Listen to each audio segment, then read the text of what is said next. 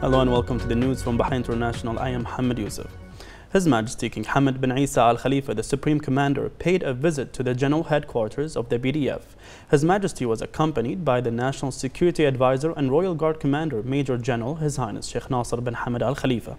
Upon arrival, His Majesty was welcomed by the Minister of Defense, Lieutenant General Abdullah bin Hassan Al Naimi, and the Chief of Staff, Lieutenant General Diya bin Sagar Al Naimi, and a number of senior officers. His Majesty was briefed on the development plans of the BDF branches and installations. His Majesty expressed pride in the BDF and its loyal, brave personnel who are the fortified shield of the nation and its civilizational march and unity.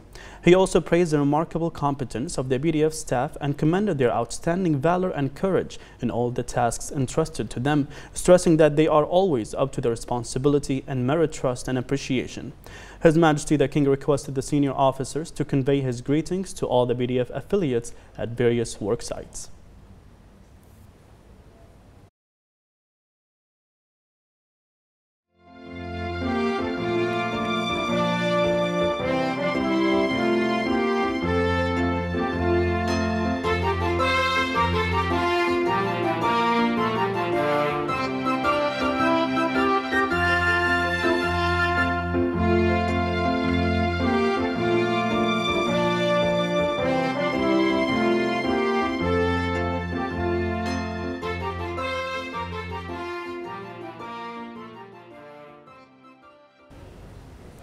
His Royal Highness the Crown Prince, Deputy Supreme Commander and Prime Minister Prince Salman bin Hamad Al Khalifa met with the Deputy Chief of the Naval Staff of India, Vice Admiral Sanjay Mahendra, and an accompanying delegation at Ghlibiyya Palace.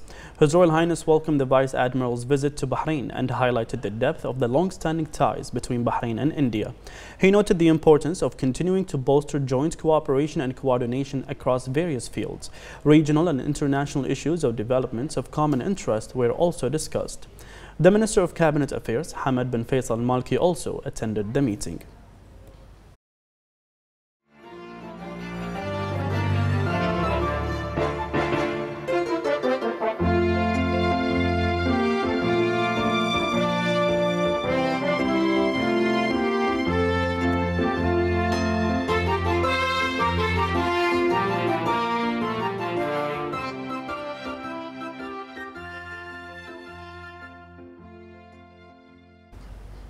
The National Guard Commander General His Highness Sheikh Mohammed bin Isa bin Salman Al Khalifa received the Pakistani Director General of the Joint Staff, Lieutenant General Muhammad Wasim Ashraf, and the accompanying delegation. The President praised the Bahraini-Pakistani relations that resulted in raising the levels of cooperation, exchanging experiences, and implementing joint exercises between the National Guard and the Pakistani Armed Forces to enhance combat capabilities. The Director General expressed his appreciation to His Highness Sheikh Mohammed's interest in developing cooperation.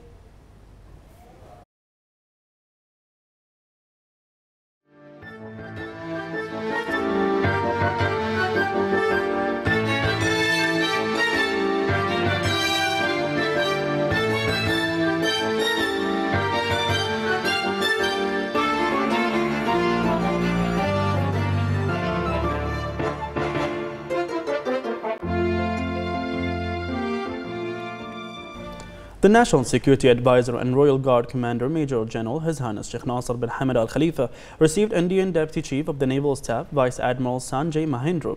His Highness praised the advanced Bahraini-Indian relations in all fields. The two parties reviewed ways of developing cooperation, especially in the defense sector.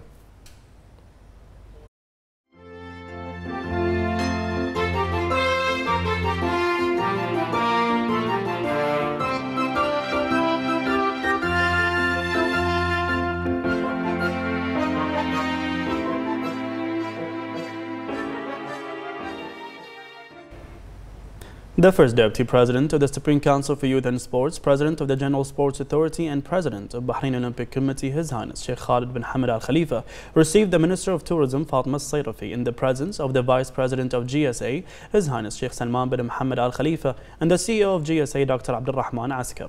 His Highness congratulated her on the royal trust, wishing her success in carrying out her duties. He directed to promote sports tourism and called for achieving it through the development of an action plan between GSA and the Ministry of Tourism.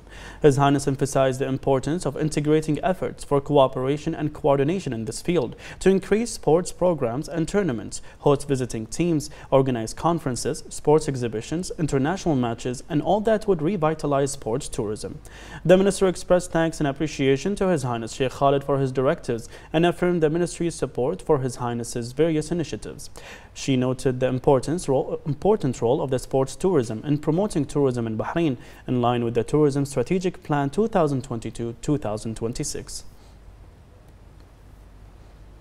The first Deputy President of the Supreme Council for Youth and Sports, President of the General Sports Authority and President of Bahrain Olympic Committee, His Highness Sheikh Khalid bin Hamad Al Khalifa, met with the staff of the Athletes Heart Screening Clinic in the presence of the GSA Vice President, His Highness Sheikh Salman bin Mohammed Al Khalifa, GSA CEO Dr. Abdurrahman Askar, CEO of Government Hospitals Dr. Ahmed Mohammed Lansari, and members of the work team.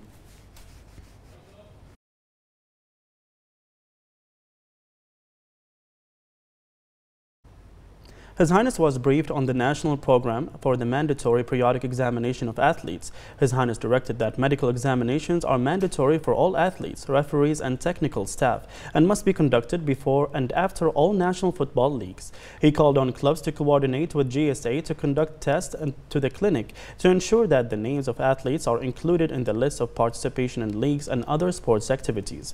He stressed that taking care of the health of athletes is an essential element that integrates with the programs and strategies of the sports sector in Bahrain. His Highness noted that this program is in line with the directives of His Majesty the King's Representative for Humanitarian Work and Youth Affairs and Chairman of the Supreme Council for Youth and Sport, His Highness Sheikh Nasser bin Hamad Al Khalifa, to take care of athletes' health. His Highness praised the efforts made in developing the program by the clinic staff and wished them further success. The clinic staff expressed thanks and appreciation for the support and follow-up of His Highness, expressing aspiration that the program will achieve the desired goals. The Minister of Interior and Chairman of the Ministerial Committee for Information and Communication Technology, General Sheikh Rashid bin Abdullah Al Khalifa, chaired a workshop on government performance and digital transformation, which is held as part of the Future Aspirations workshops upon the directives of His Royal Highness the Crown Prince and Prime Minister. The Minister affirmed the importance of developing the government work system to enhance the comprehensive development march led by His Majesty the King and meet the aspirations of His Royal Highness the Crown Prince and Prime Minister within the framework of defining the mechanisms and priorities that constitute the future concept of government work and strengthens the efforts of Team Bahrain to develop the outcomes of government work to achieve national interest. The Cabinet Affairs Minister Hamad bin Faisal Al Malki reviewed the policies and initiatives that the coordinating meeting concluded on government performance and digital transformation, which includes 5 main policies and include 23 initiatives, which are improving the efficiency of the government workforce and sector, enhancing accountability and transparency, improving strategic planning, and following up on government performance and promoting digital transformation in government procedures and services. General Sheikh Rashid affirmed that this workshop comes as a continuation of a series of workshops that were previously held to set and prioritize the aspirations of government program 2019-2022 and resulted in launching a package of pioneering projects and initiatives to achieve sustainable development goals. He stressed the importance of evaluating the performance of government employees, noting that honesty in performing duty is an attribute of loyalty and sincerity in work. The Minister stated that the views of the participants in the workshop will be presented during the meeting of the Ministerial Committee for Information Technology and will be referred to the comprehensive workshop, which will be held under the chairmanship of Deputy Prime Minister and Minister of Infrastructure Sheikh Khalid bin Abdullah Al Khalifa. He stressed that the development of government performance is a continuous process and is always subject to review to ensure the sustainability of development, and he highlighted Bahrain's keenness on laying a solid foundation for development with the sovereignty of the system to facilitate every national effort that proceeds towards more development in government service to achieve the aspirations of the people of the country.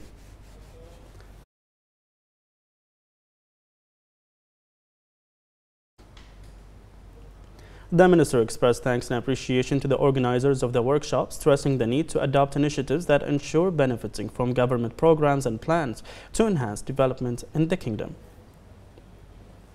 The Minister of Labour, Jamil Ahmedan, visited a number of work sites to see the extent to which private sector establishments are committed to implementing Ministerial Resolution 3 of 2013 regarding the ban on working under sunlight and in open places from 12 to 4 p.m. He with a number of supervisors and was briefed on the measures taken by their companies and institutions to ensure full compliance with the ban in order to secure a healthy and safe working environment for workers and reduce the risk of infection, injuries, heat stress or heat strokes. The minister praised the commitment of companies and institutions to implement this decision, stressing that it is an important legislation that involves humanitarian dimensions. The Ministry of Labour has carried out 6,608 inspection visits since the decision came into force, and only 16 violations have been detected. The Ministry of Industry and Commerce held an open meeting under the patronage of the Minister Zayed Al-Zayani and a number of officials in order to review the most prominent developments in the industrial sector. More in this report.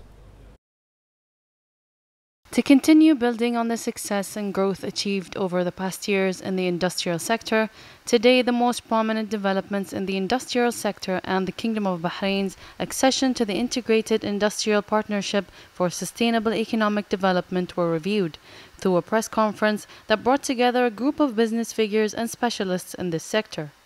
The Integrated Industrial Partnership Initiative, which was recently signed in partnership with the UAE, Jordan and Egypt, aims to develop industries capable of competing globally, in addition to contributing to the development of manufacturing sectors to ensure the flexibility of supply chains, enhancing the economic position and status of the Kingdom of Bahrain globally. This cooperation came in implementation of the visions and aspirations of His Majesty King Hamad bin Isa Al Khalifa to achieve comprehensive economic development and create more quality opportunities for citizens, which is one of the promising sectors that the Kingdom of Bahrain seeks to develop within the Economic Recovery Plan and through an integrated and ambitious strategy. Under the patronage of the Minister of Oil and Environment and Special Envoy for Climate Affairs, Dr. Mohammed bin Mubarak bin Dana, the Supreme Council for the Environment organized a closing ceremony for the Climate Innovation Initiative. The Minister praised the distinguished initiatives presented in the event in the framework of achieving sustainable development goals and limiting the effects of climate change. Acting Director of the Environmental Communication and Awareness Department at the SCE, Amna Ramehi, delivered a speech in which she affirmed the firm belief that science and innovation are the basis for launching projects and programs to achieve the goals of the comprehensive development process. The minister then honored the winning teams in the Climate Innovation Initiative competition. The Minister of Electricity and Water Affairs, Yasser Ahmedan, paid an inspection visit to the Communications Center of the Electricity and Water Authority in the presence of the Chairman of the Authority, Engineer Kamal bin Ahmed Mohammed, and with the participation of a number of officials. And the visit aims of reviewing the work progress in the center and how to deal and respond to citizens' calls and requests and the quality of the services provided. The Minister was briefed on the mechanisms for registering and tracking citizens and subscribers' requests and needs through various communication channels. He affirmed keenness to develop and improve the quality of services provided to citizens and subscribers with the aim of enhancing confidence in government services. The minister praised the efforts of the center's workers and said that investing in developing the human element has a direct impact on the quality of government services provided to citizens and subscribers. With the support of the representative of His Majesty the King for Humanitarian Work and Youth Affairs, His Highness Sheikh Nasser bin Hamad Al Khalifa, and with the organization of the Ministry of Youth and Sports Affairs in cooperation with Timkeen, the 11th edition of Youth City 2030 was launched. More in this report. Various training programs that meet the requirements of the labor market are provided in Youth City 2030 that train young people through various programs with new specializations offered by the Youth City in its 11th edition. These programs offered by the city greatly contribute to refining the youth's personalities and providing them with new information and diverse experiences in various fields. As you know, this is the 11th edition of the city. We mainly focus on enabling and empowering and developing the youths here in the city in various fields such as art, leadership, media, science, technology, and if you can see also in sports. The city offers 2,400 training opportunities that simulate the requirements of the labor market and help its participants acquire basic skills for it. The cooperation between the Ministry of Youth and Sports Affairs and Tamkeen in organizing the Youth City 2030 stems from the commitment of both sides to organize initiatives that provide training opportunities for them to make them the best choice in the labor market. The Secretary General of the Arab League, Ahmed Abul Ghait, met with the Speaker of the Arab Parliament, Adel Assoumi. Abul Ghait praised the important role that His Majesty the King plays in supporting Arab cases, joint Arab action and various fields, and enhancing Arab cooperation. He expressed his thanks and appreciation for Bahrain's balanced policy, its Arab nation defense, and Bahrain's achievements in all fields. Al-Assoumi affirmed the importance of the Arab League and the Arab Parliament's cooperation to support Arab cases and to enhance the process of Arab joint action, especially in light of the challenges that the region is facing. The Meteorological Directorate at the Ministry of Transportation and Telecommunications stated that the expected weather in Bahrain will be unstable with a chance of rain that may be thundery at times. Winds will generally be easterly from 7 to 12 knots, reaching 15 to 20 knots, with gusts of up to 35 knots at times. The Meteorological Directorate calls on citizens and residents to exercise caution, especially with the movement of thunderstorms towards the kingdom.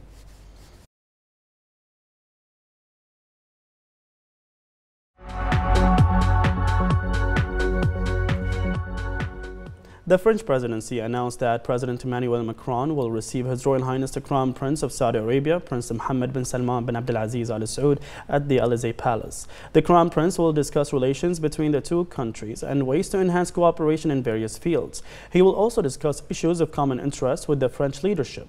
The Saudi Crown Prince's visit follows Macron's visit to Jeddah last December.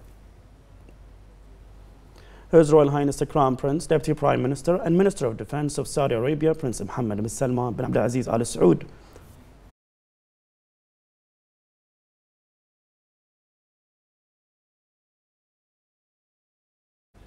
and Prime Minister of Albania, Edi Rama, held an expanded meeting in the Greek capital Athens. During the meeting, relations of friendship and mutual respect between the two countries were reviewed. The meeting dealt with ways to consolidate the economic partnership between the two countries and ways to enhance the cooperation in all fields. The Albanian Prime Minister expressed his deep thanks and appreciation for Saudi Arabia's decision to provide support for Albania with an amount of $50 million and also for conducting investments in Albania worth $200 to $300 million.